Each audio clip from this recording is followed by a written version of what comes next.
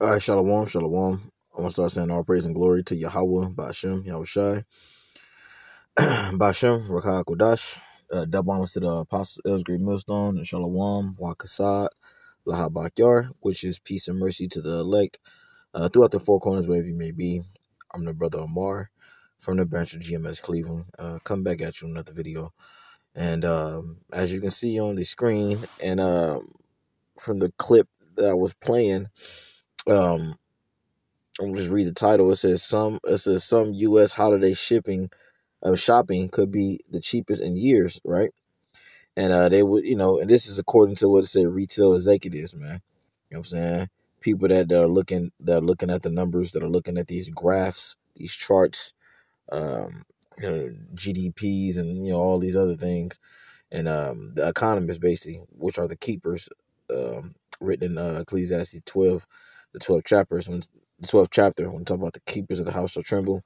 The keepers of the house is talking about the economists, which I believe the word economist goes back to house management or something to that effect. But yeah, this is all prophetic. Um, let me get some precepts real quick. And this is the beautiful thing about prophecy, is that any and everything that happens on this earth, somehow, some way, it goes back to prophecy. Now, it's the job of the prophet to point these things out, highlight them, and bring them to the forefront, and make it plain upon tables, that he may run that readeth it. That's our job. You know what I'm saying? The Lord has given us the gift of prophecy to understand the things that are happening, and then we're able to link it with the scriptures. You know what I'm saying? And like I said, that is indeed a gift, and not only to link it, but actually to literally believe it, to speak these things into existence, bro. That's amazing. So, let me start it off right here. I wanted to get something else, but let me start off right here. This is the book of Revelation 1 verse 3. It says, "Blessed is he that readeth, and they that hear the words of this prophecy, and keepeth those things which are written therein, for the time is at hand," man. Right. So it says, "Blessed is he that readeth," man. In order for you to understand prophecy, you have to read. You know what I'm saying? You have to study, and then the Lord will sup with you that way. You know what I'm saying? When you doing your due diligence, man, when you are reading your study and looking up history, paying attention to prophecy, that's when the Lord give you the breakdown. He give you the download. So it says, "Blessed is he that readeth, and they that hear the words of this prophecy." Right. And some of these prophecies, some of them came to pass, some of them are coming to pass, and some of them will come to pass. But nonetheless, we have to pay attention to the prophecy. All right. It says, "And keep those things which are written therein, for the time is at hand." Right. We are keeping the things that are written therein, meaning we are wholeheartedly doing what the scriptures say, and we believe what the scriptures say concerning the future. You know what I'm saying? About how Babylon the Great will eventually get destroyed. And the nation of Israel in particular, the 1/3, the elect will get saved from the upcoming destruction. All right. So yeah, these are things that we believe in. You know what I'm saying? So it says, "For the time is at hand," and we know and understand that the time is short, man. All right. This kingdom doesn't have that much longer. Hell, I'm actually literally surprised that we're about to go into 2024. We're about a month shy of 2024. I mean anything can happen from this point till then, but still, more than likely we're probably gonna make it to 2024. But I'm surprised it even made it this damn far, man, to 2023. You know what I'm saying? Brothers was hoping that in the earlier in the summer that the Fed now would kick off, and all these other things, but Esau doing what Esau do, which is constantly kicking the can down the road, which is only buying him more time. Eventually, at some point, you're going to run out of road. So let me get the scripture to which this video was inspired by. I actually thought of this precept immediately when I seen this, You know what I'm saying? The spirit just hopped on me. I said, hey, I gotta hop in the spirit real quick. So let me start off right here. This is 2 Ezra 16, verse 19. Brothers already know where I'm going. Point in 21. 2 Ezra 16, verse 19. It says, Behold, famine and plague, tribulation and anguish are sent as scourges for amendment. Right? These things are sent for corrections, man.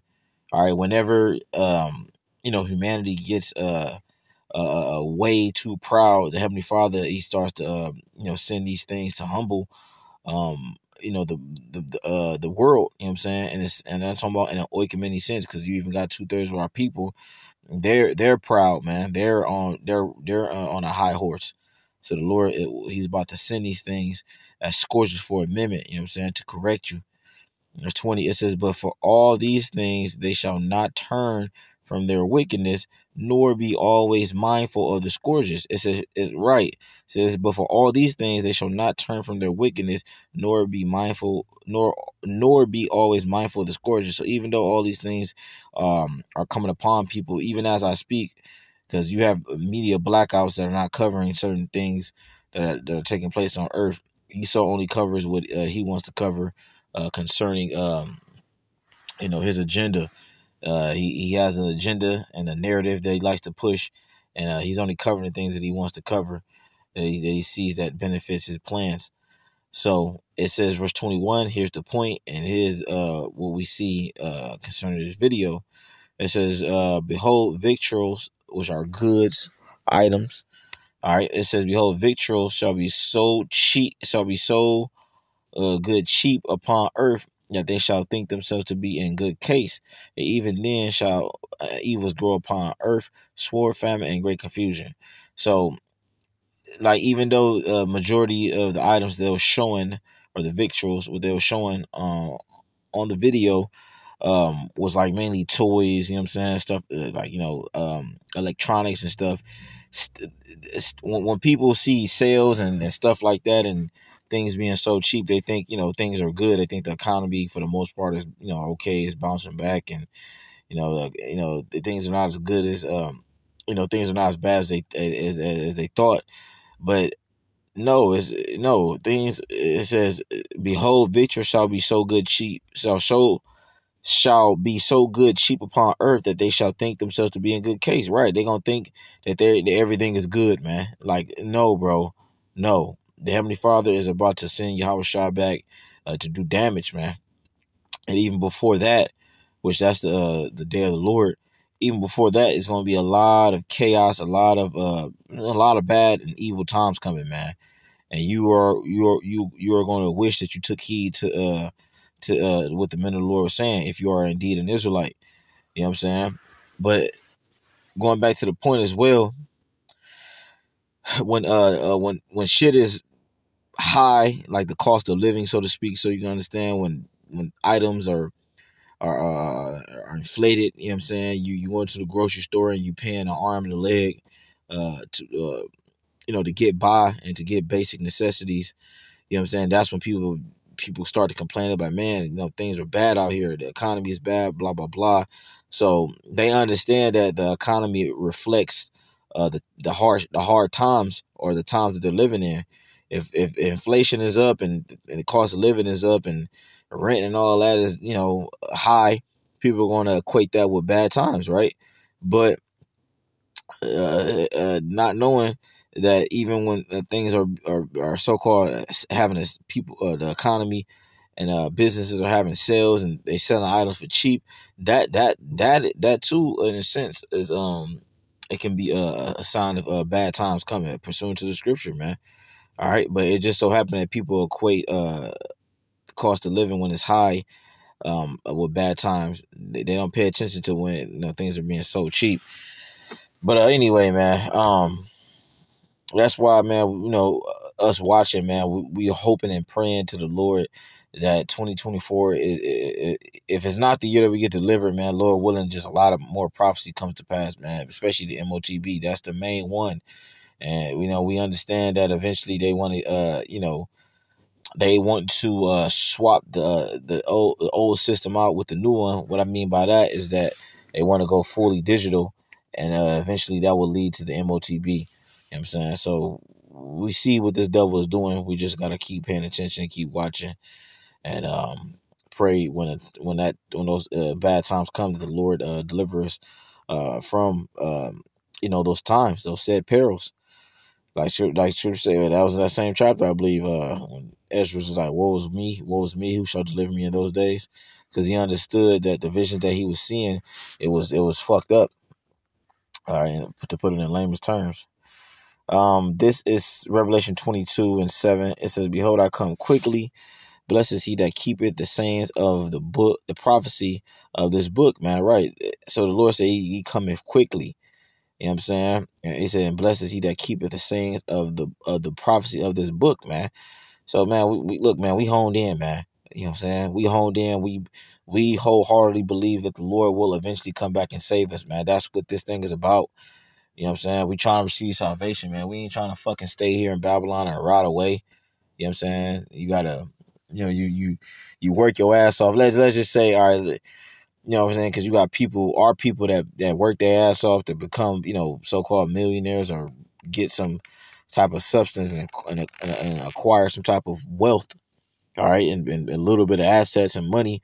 You do all of that, and then guess what? Esau Edom still has the power to strip that away from you and find some type of loophole or bullshit excuse to strip you of those things. Or you get with a woman that you desire, and not knowing that her intentions is to only get with you to eventually take your money and your assets that you have, and then get with another nigga and screw him.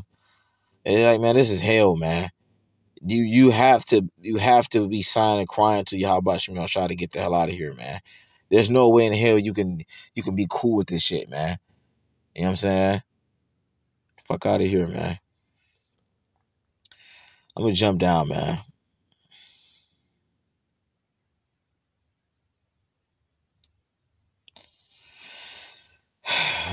This is Revelation 22:9. Then saith he unto me, see thou do it not, for I am thy fellow servant and of thy brethren, the it says the prophets, and of them which keep the sayings of this book worship Yahweh. All right, it says, and he said unto me, seal not the sayings of the prophecy of this book, for the time is at hand. And that's the thing. You have some men out here that know um the scriptures, and they're sealing the sayings of this book, man. And that can be in various ways, man. That can be you knowing the truth and you not saying anything or not doing anything to push the scriptures, because not everybody's gonna be a prophet, but you do have ways to contribute to pushing the word. All right, even if it's just word of mouth, or putting up things on your certain platforms or whatever, man. You know what I'm saying?